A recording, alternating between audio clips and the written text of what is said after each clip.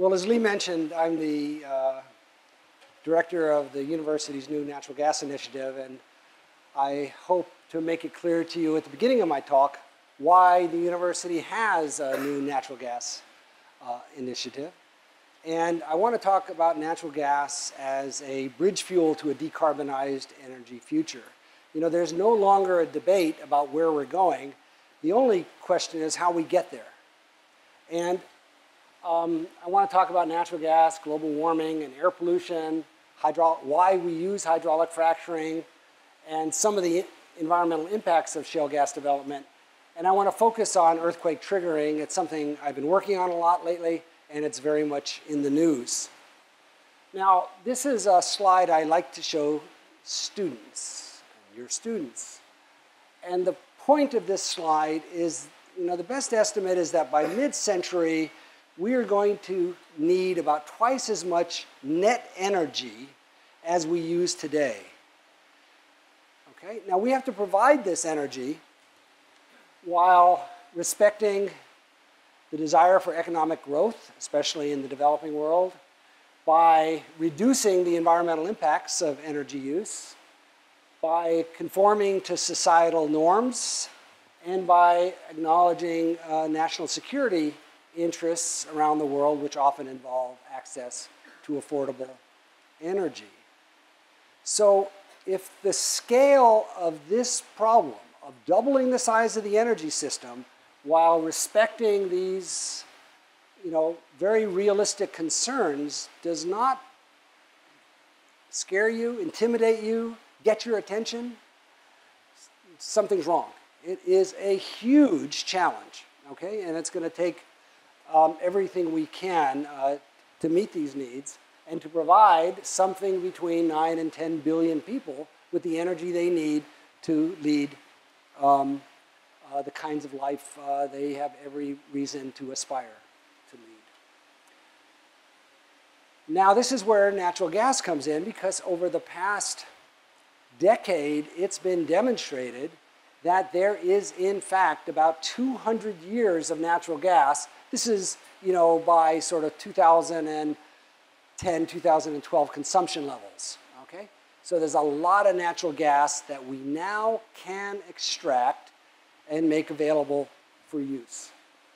And we've known for a very long time that if you're using natural gas for electricity, you know, this is the amount of CO2 generated by using coal-burning power plants for electricity, and with natural gas, you actually get less than half when you actually go through the system. The efficiency of combustion is so much greater, and the associated pollutants overall are so much fewer that natural gas is a logical alternative to coal. And in fact, these natural gas resources in the United States and the switching from coal to natural gas is seeing CO2 emissions reduced really remarkably. They're down to levels not seen for 25 years and going down. Now, energy efficiency's had a big role. Renewables are, you know, becoming a more and more important part of the energy mix. But the big driver here is switching from coal to natural gas. Now, this table shows that, you know, there's a lot of other things, SOx and NOx and particulates, that are, you know, very minor associated with natural gas as compared to coal. And this has a huge effect in areas in the developing world that are highly reliant on coal, such as China. And this is Shanghai in January. Hope you can see it. It's back there somewhere. And it's not just in China and India and these countries where this is a severe problem. The US is spending something like $60 billion a year on coal-related health issues. You know, young people like yourselves can deal with these issues in sort of both a practical and humorous way, but it's a really serious issue, and far more serious than just restricting the discussion to is natural gas better than coal for making electricity. If you look at China, this shows kind of China's energy use doubling by 2035, and things are a little slow in China, but the long-term picture is pretty clear. The gray bar, the numbers don't really matter. The gray bar shows you the coal use, and the coal use is expected to double. And China is emitting now 7 gigatons of CO2 per year, and if they're emitting 14 gigatons a year at mid-century, it's sort of game over with respect to greenhouse gases and any hope at all of stabilizing global warming. So this is something we cannot allow to happen. Now, who are we to allow anything? What we have to do is create alternatives that are viable and alternatives that are practical and alternatives that meet those 4 criterion that I laid out in the previous slide. Let me just say one word about CO2 sequestration. The great hope is that we don't have to do anything. We just business as usual, and then we encourage guys like Mike to get off their crutches and get busy and make solar just that much more available as fast as possible. Wind, many of us hope for a nuclear renaissance, okay? Yes, we have to do all that. But if you look at the numbers, it's going to take many decades for this energy transition to occur. And natural gas can make a big impact and buy us time for a few decades as the renewable portfolio becomes more and more significant and more sort of carrying the load of global energy needs. As I said, it's not just a matter of switching from dirty fuel to clean fuel. We have to switch from dirty fuel to clean fuel and double the size of the system simultaneously. That's a really hard thing to do. Now, in 2005, natural gas was just an old hydrocarbon that was kind of, supplies were declining everywhere. It really wasn't on the horizon. And it really did look like we were going to be stuck with coal until we could replace it with renewables. So how do you clean up coal? Well, you put scrubbers on to try to take care of the SOx and the NOx and catch the particulates as best you can. And then you capture the CO2 and you store it in some geologic formation at depth. It's an enormous endeavor. When you talk about, say, a gigaton of carbon, 1/7 or 1/8 of what we don't want to emit in the future, you're talking about 31 billion barrels of this supercritical CO2. 31 billion barrels is very close to global oil production. So imagine all the wells and all the countries and all the pipelines and all the ships and all the terminals that have been developed over the past 100 years. That's the scale of the endeavor to reduce emissions by 1/7 or 1/8 using geologic sequestration. There's a lot of CO2 that has to be put away. And my colleague, a professor in the Earth Systems Department, Steve Gorelick, and I wrote a paper pointing out that not only was this, a very big, costly, and difficult endeavor, it might be impossible because of the potential for earthquake triggering by injecting such large quantities in the subsurface. If you look at this geologic cross-section, this might be what's called a saline aquifer. Just think of it as a sandstone and lots of voids, and it's full of salt water. So it has no economic value at all. It can't be pumped to the surface and used by people or for irrigation. It has no economic value. They're ubiquitous around the world. But the key point is that it's filled with salt water. So it's not that there are giant voids that we can fill. By pumping in CO2, we raise the pressure, and as I'll show you in a minute, by raising the pressure in the subsurface, it leads to faulting. So CO2 sequestration is a good thing.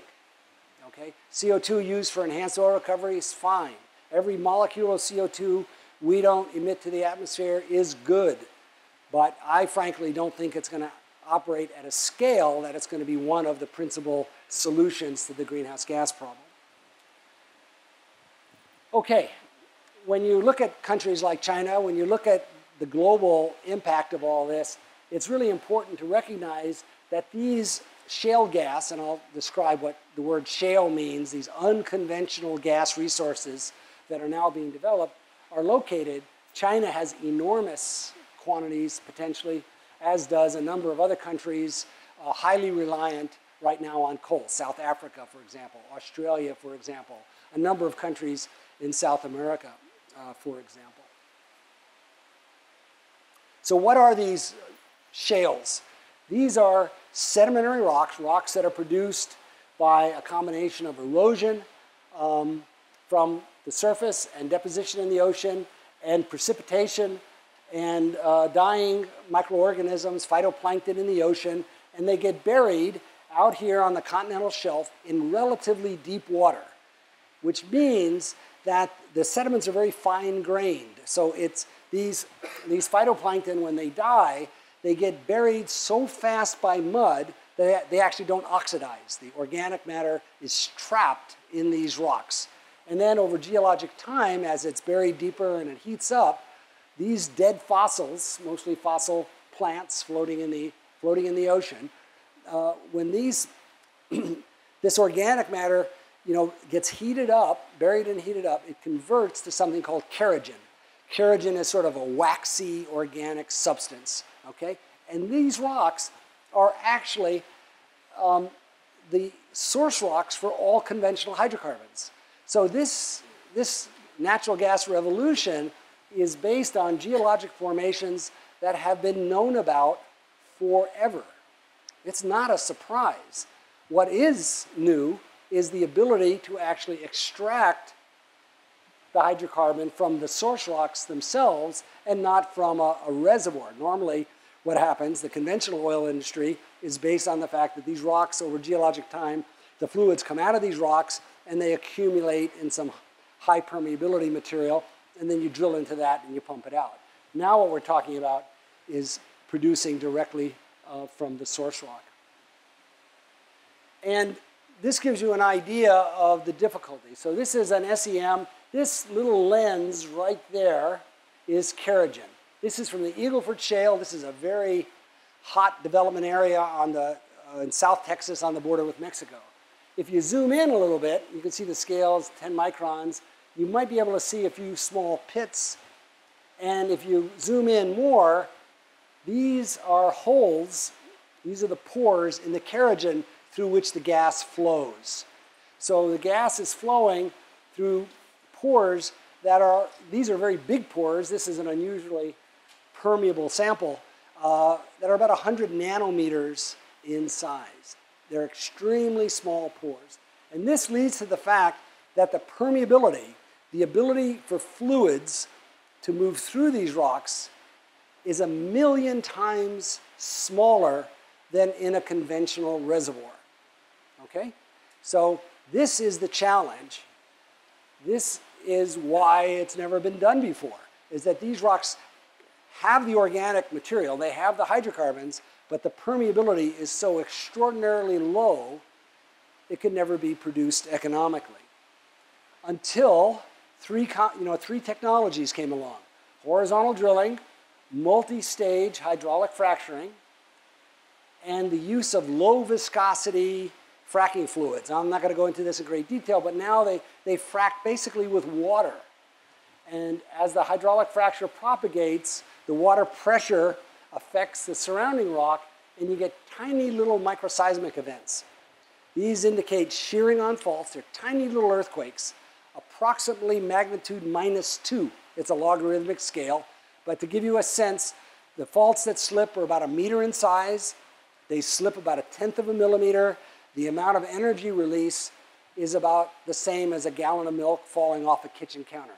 You don't even know what's happening unless you put seismometers at depth. And in fact, in this case, there was a horizontal well at greater depth, and those regularly spaced green dots are the seismometers used to detect these tiny little microseismic events. And these three technologies, which had all been around, but used in combination, is responsible for producing economic quantities of natural gas.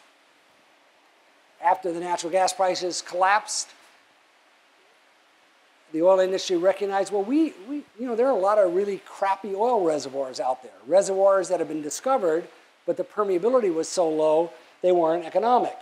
So then everything switched. Instead of drilling for natural gas, they were drilling for oil. And at $100 a barrel, that industry was just going extremely strong. Do I have that? No, I left that slide out. U.S. oil production in 2014 was the same as 1972. And since 72, oil production had been declining steadily, and 25 years of, 33 years of decline had been completely offset in less than 5 years by simply going to these old oil fields and going into these poor quality reservoirs and using horizontal drilling and multi-stage hydraulic fracturing. It's just had a huge, huge impact. Now with the collapse of oil prices, everything's being reevaluated in terms of at what cost can we actually proceed, and that's a complicated story, and as you might imagine, those costs vary from place to place. But there's no question that horizontal drilling and multi-stage hydraulic fracturing are large-scale industrial processes. And they've gotten extremely efficient. A well that used to take 6 weeks to drill can be drilled in 6 days. They get a pad like this. They bring in all the drilling equipment. They might drill 6 wells about a mile long in one direction, 6 wells in the opposite direction. And so by moving the equipment once and going to one place, you don't drill one well, you don't carry out one frac, you drill 12 wells, and each well is fracked 20 times on average today. So you move out all the drilling equipment, then you move in the fracking equipment, which is what you see here, and then you do 240, 250 hydrofracks without moving any of the equipment. It's gotten extremely efficient to do this. But there are large-scale environmental consequences as well. And I recently wrote a paper for The Bridge, which is sort of the periodical of the National Academy of Engineering, with Doug Arendt, who's at the National Renewable Energy Lab in Colorado. And we address some of the community issues, some of the atmospheric issues, some of the land issues, and some of the water issues. And there really are issues. But if you look at this as an engineer, every industrial process has environmental issues. And it's a matter of identifying those issues and taking the steps necessary to minimize them. And so far, there's been no showstoppers. And there's really nothing preventing us from going forward. Lee mentioned this DOE panel I was on, and 7 of us. Here's some advice. If you ever want to form a committee to get something done, make sure it's a small committee, okay? There were 7 of us with very diverse backgrounds. We had the president of the Environmental Defense Fund, Fred Krupp, and we had the chairman of the Petroleum Engineering Department at Texas A&M, Steve Holditch. And our chairman was John Deutsch, the former chairman, former director of the CIA. So they all know how to get things done, but have very different perspectives. And it was the unanimous recommendation to the president of the committee that there was simply no question that shale gas could be developed in an environmentally responsible manner. That's the only, that's what he asked us to look at, and we gave him an unequivocal answer. But, there's always a but, we made 20 recommendations on things that needed to be improved. The fact that it could be developed in an environmentally responsible manner didn't mean it always was being developed in an environmentally responsible manner. And I think if we did this today, there'd probably be 30 recommendations and not 20, as more issues have arisen. So there are real issues out there, but they're knowable and they're solvable. Let me just tell you one issue in particular, and it's the issue of well construction. Now, I know you can't see this table, but what it is the result of a study of resources for the future. And they went around and they asked industry, NGOs, academics, government, and industry people, what did they think the biggest problem was likely to be when they were developing these resources. And they came up with lots of potential problems. But at the top of everyone's list here in red are issues related to well construction. So the real issue isn't caused by hydraulic fracturing. President Obama and former EPA Administrator Lisa Jackson have stated there's never been a case in which hydraulic fracturing has contaminated a near-surface aquifer. Okay? Never. But there are contaminated near-surface aquifers in areas of development, and that's caused by poor well construction.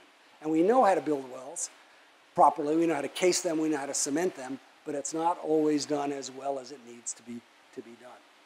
So well construction, well construction, well construction. So it's because of this enormous potential for natural gas to play a critical role in our energy future, to buy us time as we decarbonize over the next few decades, and the associated issues associated with them, whether we're concerned about global markets and finance, how natural gas is used. Of course, it's used widely in petrochemicals, used for space heating, of course. It's revolutionized. It's fertilizers, plastic manufacturing, and U.S. was importing PVC. Now it's the world's largest exporter in just a couple of years. Of course, the environmental issues, issues related to more efficient resource development, and so on. We have started here at Stanford this Natural Gas Initiative, which spans the entire range of expertise of the many brilliant scholars that we have here on campus. And there are many ways to engage this problem. And what we basically want to do is optimize the natural gas ecosystem from development to use and everything in between so that it can play this important role as the bridge fuel to the future. And now with Brad's help, we're engaging quite a number of people. We have about 10 research projects that are going on, everything from economics to better hydraulic fracturing, a lot on environmental impacts, and so on. And it's really, it's nice to be able to contribute to the efforts across a broad spectrum here on campus. But there have been a number of earthquakes associated with natural gas development, and I want to talk about that. And we have here at Stanford a consortium of companies that are supporting 9 professors to look at this. And basically it looks like this. When you do the hydraulic fracturing, you get these tiny little magnitude -2 earthquakes that don't mean anything. In a half dozen cases, there have been larger earthquakes, like magnitude 2 and 3 earthquakes triggered, so they're widely felt, none have caused damage, and out of a couple of million frac jobs, there's maybe a dozen cases of this that have been documented. But after you hydraulically fracture, you flow back the water, it comes back to get it out of the way. About 25% of the water you inject comes back. It's very saline, and you inject it into EPA Class 2 wastewater injection wells. And there are about 40,000 of these operating in the country. Occasionally, one of these wells will intersect the deeper fracture system. The fracture system will activate a fault in the subsurface and cause a larger earthquake. And that occurred in Youngstown, Ohio in 2011, Guy, Arkansas in 2011, over a period of years on the Dallas-Fort Worth Airport. And subsequently, this is from a paper I wrote in 2012, subsequently it was argued that several other cases of earthquake triggering had occurred. I think like these other environmental risks, the title of the paper was Managing the Seismic Risk Posed by these earthquakes. Now, to give you a sense of what it's like, here's the background seismicity rate in the central and eastern United States. All these black dots are earthquakes that just occurred naturally over time. That's the background rate, and that's what's happened in the last 5 years. It's just off the charts. If you look at Oklahoma, all of these red earthquakes, all these red symbols are earthquakes in the last 5 years. And this is the earthquake rate. This is 2009 in Oklahoma. the background rate of magnitude 4 earthquakes. Magnitude 4 means it's widely felt, but really doesn't cause any damage. The background rate until 2009 of magnitude 4 earthquakes was 1 per decade. In the first half of 2015, there was 1 every 11 days. Now, we live on top of the San Andreas Fault. And if we had a magnitude 4 earthquake here every 11 days, I would move. Okay? It's incredible how, and the great majority of the residents of Oklahoma feel this. So I get asked, and I've got to wrap things up here, from time to time, because of all the earthquakes caused by fracking in Oklahoma, should we ban fracking in California? It's kind of like the question, are you still beating your wife? You'll meet Mary Lou tonight. There's no way that would ever happen. But, you don't answer that question. And in fact, in the case of Oklahoma, it's not fracking that's causing the earthquakes. And so we've recently published a paper that describes what's happening, and I'll just give you the bottom line and leave out the details. Because oil was $100 a barrel, some very clever oil companies started to produce from formations that produced a lot of water along with the oil. Now, this isn't unusual. Water is always produced with oil. You separate it out at the surface, and you re-inject the water back into that same formation with the hope of pushing more oil out. Okay? But what was different here is the amount of water that was being produced was massive. And what they did with it was they injected it deeper into this Arbuckle Formation, one of these saline aquifers. And it was great. It's porous, it's permeable, it's laterally extensive. It's even under-pressured, which means that the water would fall in under its own weight. They didn't even have to pump it in. But the result of what was happening was causing the pressure to build up in the Arbuckle, the pressure spread out and triggered these earthquakes, on deeper faults. And to show you how massive, and that term is truly applicable, this process is, in 2014 alone, they injected over 500 million barrels, multiply that times 42, if you want gallons, 500 million barrels of wastewater into this Arbuckle Formation. And after several years of denial, the governor and the regulators in Oklahoma now recognize what the problem is, and they're working with the operators to cut it out, to stop doing that, which means what they really need to do is cut back on the wells and whatever produced water they have to put it back into the formation which it came from. And they've just started that process, and we hope this trial experiment that they're doing will be successful, and then it will be broadly applied throughout the state, and this earthquake problem will go away. And just like all of these other environmental issues, it's foolish to deny them. These are real issues, but they're things we as scientists and engineers can study, and we can seek remedies that are practical, and we can actually realize the potential of natural gas to provide this role that we need a fuel to provide a bridge fuel, so we can start decarbonizing the system and then just continue the process and stop using natural gas in 30 or 40 years or as soon as possible. Thank you very much.